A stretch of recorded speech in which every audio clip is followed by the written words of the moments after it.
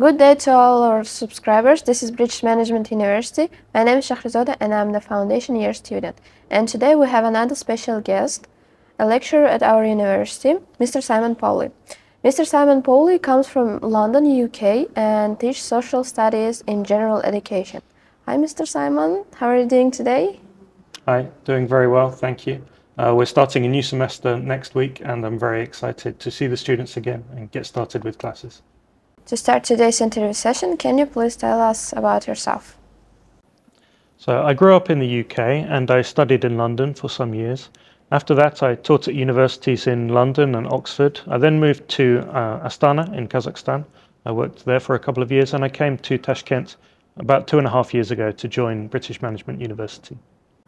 We know that your background is history. Your research focuses on history of medicine and psychology in Russian Empire and Soviet Union.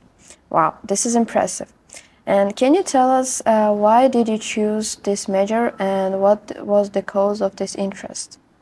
So the process by which academics choose these kinds of research topics is often a long one, but there were two things that really brought me to focus on this topic.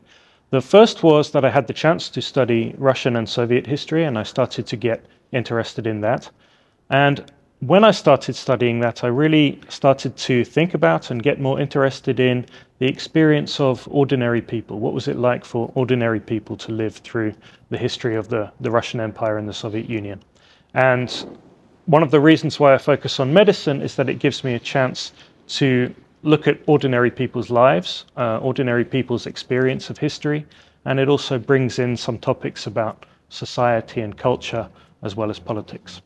Currently you are teaching social studies, which is a bit different from your major. Why is that? And why did you move to this field? Yes, it is a distinct field from history, but it's also a related one. As I said in my historical research and also in my history teaching in the past, I've focused on a range of issues like society, economy, culture, as well as politics. And so what I'm teaching now, I'm teaching a module on globalization, which also brings in a lot of the same kinds of themes about the connections between economy, culture, and society. And again, I still retain this main interest in how does it affect ordinary people. So I try to encourage my students in my globalization class not just to think about high politics and diplomacy, but what effect does globalization have on normal people, how we work and how we live. So that's how I made that journey. Could you share your teaching experience at Oxford University, and did you have any students from Uzbekistan there? Well, Oxford University was a very interesting place to teach. I did not have any students from Uzbekistan at that time, but I did teach students both from the UK and from all around the world. It was quite a special environment, and what was special about it was obviously that the students had a high level of motivation, but also that we had a lot of space and time to focus on developing students' thinking and their skills. So we spent a lot of time focusing on research skills and writing. Students had to work hard. They wrote at least one essay a week, sometimes 2 essays in a week. But through this hard work, they developed their skills, and I think they learned something really valuable, which is how to think critically and how to write in a persuasive way, how to communicate persuasively. How do you find Uzbekistan overall? Because we have huge Soviet cultural impact from past. So before I came to Uzbekistan, I spent a couple of years living and working in Kazakhstan. And at that time, my interest in Central Asia specifically really started to develop. Uzbekistan is a country with a really fascinating, rich culture and history. It has an incredible historical tradition, but it's also a very interesting place for me because it's a place that's changing very rapidly. And I feel a real sense of excitement, especially working with students and meeting young people about how fast the country is changing and optimism for the future. So all in all, it's a really fascinating place to be. Can you tell us about a little bit study techniques that you use in your classes? So in my classes, one of the main things that I focus on is getting students to develop their techniques for independent learning. And what that really means is learning how to do research, learning how to do critical thinking, and learning how to write and communicate in an original and persuasive way. Now, those are not easy things to do, particularly for students who are studying in a second language. But when students work hard at it, they can certainly make progress. And I think they're really valuable skills to have for any career path that students want to follow in the future. Those are really excellent, valuable skills. And when students learn those techniques and realize that they can start to do these things, I think it gives them a very good feeling that they're really developing.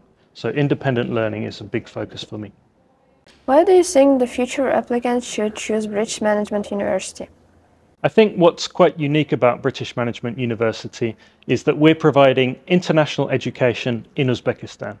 It's an international standard university. We're very fortunate to have partnerships with the University of Reading and Queen Margaret University in the UK. They've helped us to develop our programs.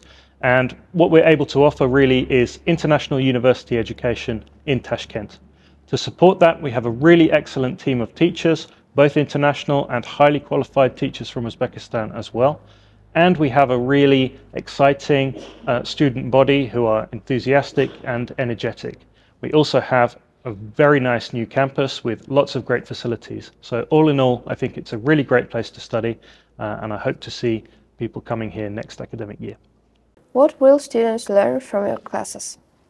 So at the moment, I'm teaching two modules. One is academic skills, and in that module, we really introduce students to university study, teach them some techniques for research and writing, and develop the skills that they're going to need to succeed in the second part of their time at BMU when they join the undergraduate program. The other module that I teach is about globalization, and here we're introducing students to some ideas about big trends that are transforming Uzbekistan and the whole world. How the world is becoming more connected economically, socially, culturally, and what that means for people's lives, for work, for business, for commerce and trade, and also for politics, culture. It gives students a chance to really think about the world around them, how it affects the world in general, how it affects Uzbekistan, and how it's going to affect their own futures as well. Could you give us some words of motivation for students in 2024? So we're just about to start a new semester, the spring semester for 2024. New year, new you. If students come with the energy that they came with last semester and work hard, we're going to achieve really great things. So we're looking forward to seeing you back on campus and starting classes very soon. Thank you very much, Mr. Simon. It was interesting to me, and I hope for our subscribers. And don't forget to subscribe to our BMU YouTube channel and comment below which lecture do you want to see in the next interview.